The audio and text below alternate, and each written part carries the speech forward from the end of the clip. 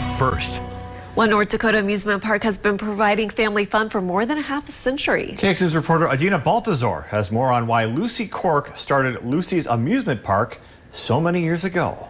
Back in 1967, Lucy Cork saw the need to offer fun for all ages. She designed and built the first miniature golf course in the Minot area. That first hole is one of the toughest holes, and my mom helped me on that. And yeah, we poured the concrete and did a lot of work ourselves. And the park has been open for 54 years exactly on July 22nd. They've had people come from all over to enjoy the 18-hole mini golf, tower slide, kid rides, and more. It's neat because it's a wide variation.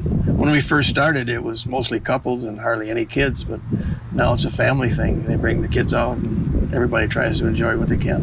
One customer even made Lucy a guest book for people to sign and leave messages over the years. I'm pretty excited to see if I know them, and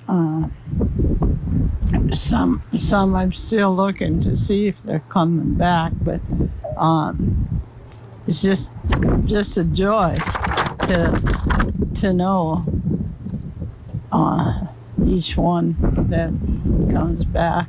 Lucy's husband, Norman, says the best part is seeing all the different generations come back. It's third generation now with the kids. When the amusement park was young, they used to come ride go-karts, and then they'd bring their kids here, and now they're bringing their grandkids. So both Lucy and Norman say their goal 54 years ago was to provide wholesome family fun for the community they call home. Reporting in Minot for KX News, I'm Adina Balthazar.